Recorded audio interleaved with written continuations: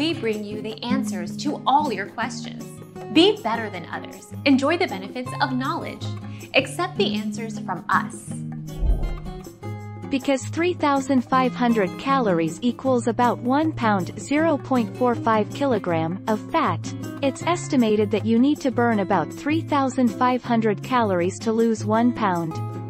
So, in general, if you cut about 500 to 1,000 calories a day from your typical diet, you'd lose about 1 to 2 pounds a week. It sounds simple. Our mission is to provide accurate answers. We think without knowledge, it is impossible to live a balanced life. Be competent, be skillful.